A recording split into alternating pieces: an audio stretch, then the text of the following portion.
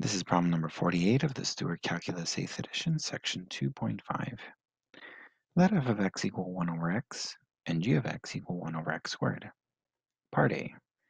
Find f of g of x. And if you recall, this is the same as the function g plugged into the function of f. That's what this notation means. So we will do just that for part A. F of g would be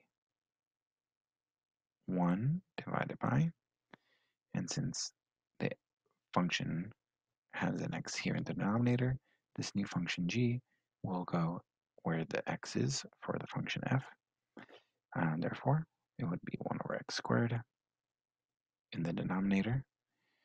And if we rearrange this, 1 divided by this is the same as 1 divided by, or 1 multiplied by the reciprocal.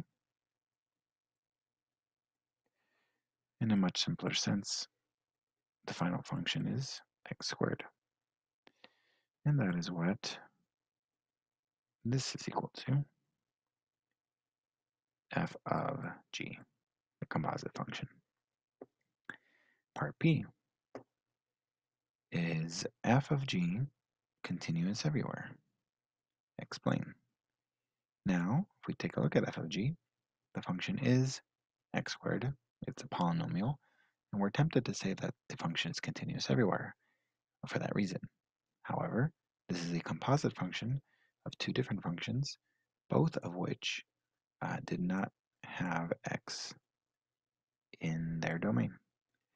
So because that's how they started out, there was a discontinuity for each function at x equals 0, then we say that f of g is also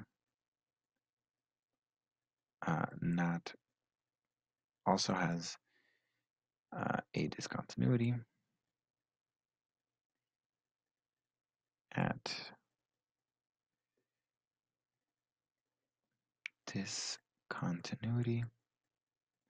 at x equals to 0.